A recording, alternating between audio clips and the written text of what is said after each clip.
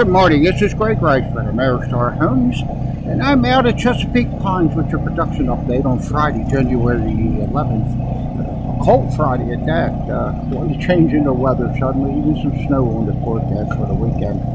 In front of you, you can see lot number 2E.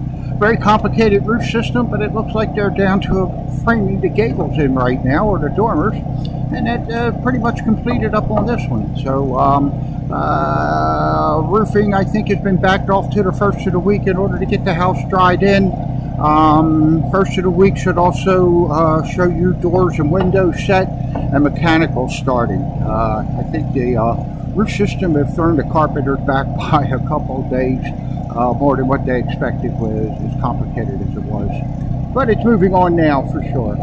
Next door to that, you can see lot number 2D. Carpenters are in the house right now, getting everything tightened up with framing. This crew works things a little differently, so they've got all the interior partitions and things completely done up on the second floor. They're getting them all straightened up now, string lining the walls, make sure everything's straight, finish up the rest of the sheathing, and the crane will be here on Monday to set these roof trusses.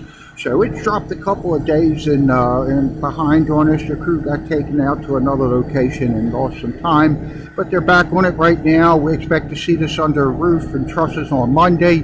It should be dried in by Thursday and mechanical starting by the end of next week. So that's your production update out here at Chesapeake Pines on Friday, January the 11th.